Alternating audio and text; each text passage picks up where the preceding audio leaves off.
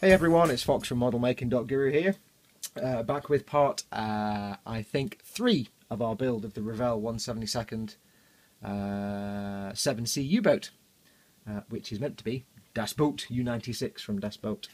As you can see, we made quite some progress.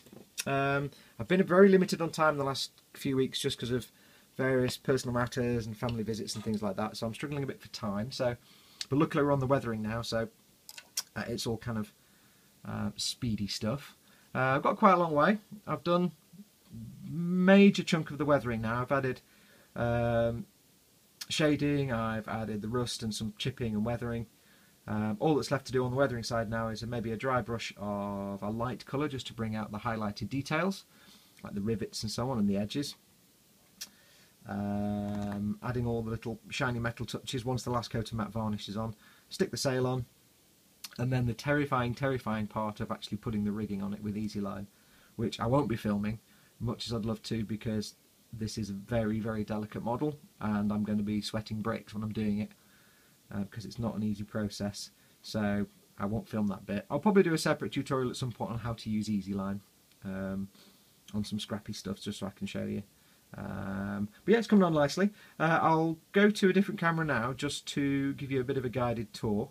Warning, wobbly pictures ahead. Right, now I never normally film this way, so apologies for wobblings and focusings. As you can see, we've got pretty far on the weathering now. What have we done so far? So obviously we've done the paint job, German grey on the bottom and sky grey on the upper hull for the grey colour. We have added, let's go around the front.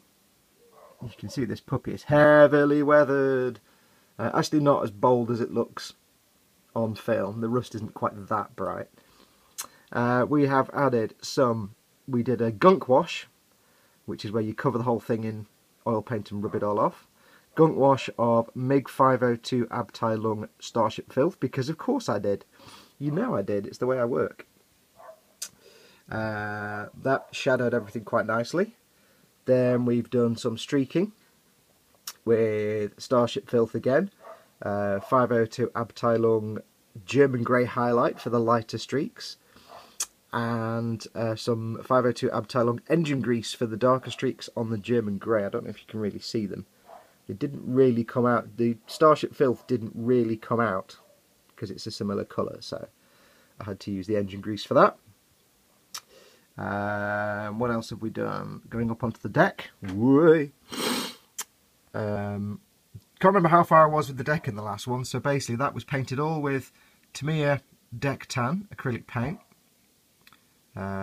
Painted once it was installed and painted by hand.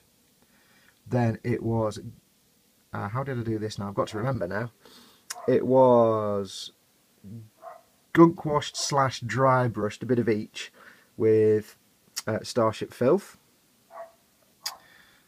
Then a pin wash was done with Tamiya Flat Black, and what I basically did was go into every single one of these holes and panel lines with a very fine brush and some thinned down Tamiya Flat Black, just using Tamiya thinner, and one by one fill them with the thin Flat Black.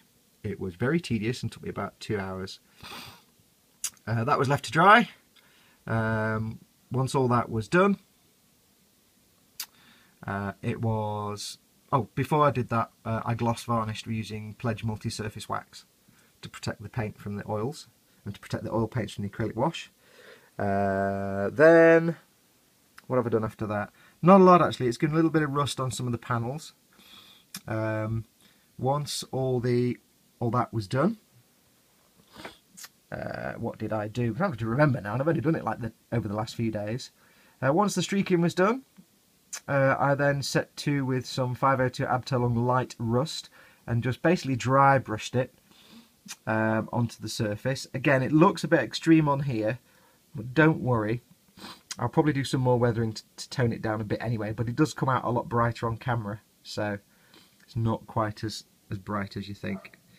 Then last of all, I did the scum line with some standard artist oil green, can't remember which particular green, just along the waterline. I didn't do a nice straight, like thin line, because the water around the side of the vessel is going to be moving all the time. So it's not going to be a solid scum line, it's just a hint of green where algae and stuff grows between the water and the metal. Also note how the rust doesn't really too much go below the waterline. That's how it tends to work on ocean vessels. Above the waterline, obviously, there's oxygen and there's water, so the metals can rust. Under the waterline, there's no real oxygen supply, so it's a lot less likely to have any kind of rust. You probably would have a bit, but I've not added any here. So I've kept the rust, again, not on a solid straight line, because water isn't just flat, it's all over the place. It's a vague thing.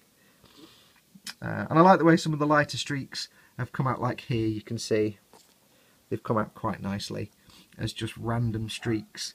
I've been looking at reference pictures of U-boats, and the streaking was kind of random. It's where the paint had corroded or fallen away or just got lighter because of, you know, weathering and leaching. So that's where we are so far. So back to the Steadicam. Actually, not back to the Steadicam.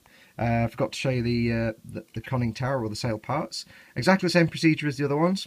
Gunk wash, then the weathering. Didn't need too many black washes on these, it's just on the deck really. So these have all been nicely weathered. Again, the rust looks a bit extreme, but it's not going to look that bad once it's finished. As you can see on the lower half, we have the same again. Deck was done the same way. In the real life U-boats, the deck was painted and covered with a black preservative, so that's the idea, is it's the black preservative, but it's been kind of worn away by foot traffic. More rust streaking. Chipping, all the chipping was taken off, so I hope this is in focus. That's all come out quite nicely. I've not painted the masts yet, the periscopes and stuff. They'll be painted kind of a last thing before I do all the rigging, just because they need to be shiny and I just have the last coat of matte varnish on before I paint those.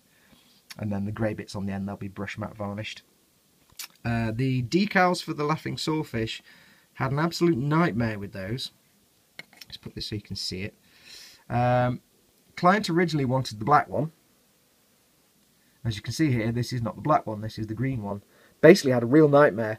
I got the decals, I won't say where I got them from because I don't want to denigrate somebody's product, but I got them from a certain place. I've used them before, no problems at all. But these ones seem to be a new kind of print. Instead of being like on paper and look like an Alps print, they're kind of thicker and shinier.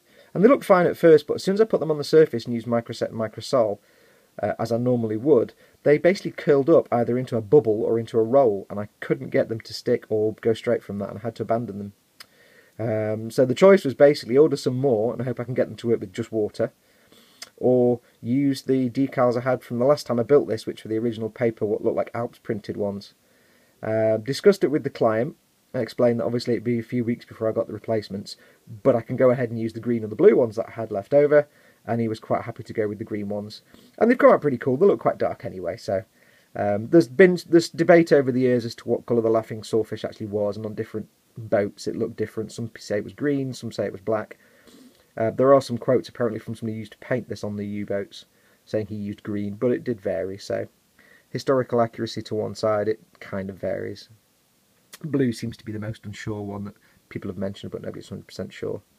As you can see, I've got lots of things left to paint inside. I've still got all the brass and white details to do on all the bits of equipment that go on the conning tower deck or sail. It's not attached to the screws yet. They'll be painted separately with the brass or bronze colour. What else have I got? Also got all the rigging to do. So anyway, right, enough of this wibbly wobbly cam. Back again, this time properly to the Steadicam. Right, so as you can see, that's where we're up to. Not sure when I'm going to get the next one posted up. Quite a bit left to do, but as I said, I'm short for time, so I need to cram this in my free moments. Probably when we come back, we'll have either put everything together and be ready to do the easy line, or we may have actually done the easy line and finished everything, I'm not sure. But as I've always said, these are just quick updates, they're not how-tos or guides. You're not going to see me doing anything really, not too much. So that'll do it for this time.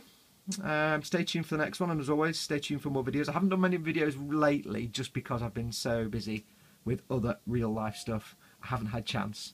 So stay tuned for more. There will be more coming. But as always, thank you very much for watching, and adios amoebas.